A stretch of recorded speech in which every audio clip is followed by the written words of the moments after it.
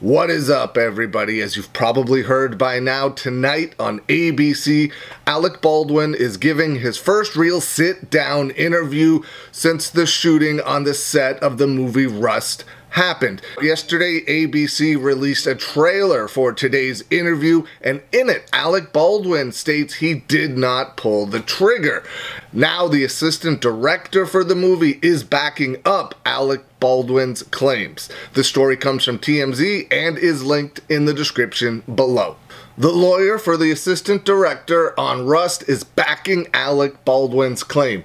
He did not pull the trigger on the gun that caused the death of Helena Hutchins. The lawyer appeared on Good Morning America this morning and actually went a step further, saying her client told her from day one not only did Baldwin not pull the trigger, he didn't even have his finger on the trigger. The lawyer is quoted as saying the entire time Baldwin had his finger outside the trigger guard, parallel to the barrel, and he told me since day one he thought it was a misfire. I know, and until Alec said that, it was really just hard to believe. But Dave has told me since the very first day I met him that Alec did not pull the trigger. There's gotta be some sort of pictures or video or something that's gonna come out that shows what happened. There's always generally a camera rolling somewhere on a film set.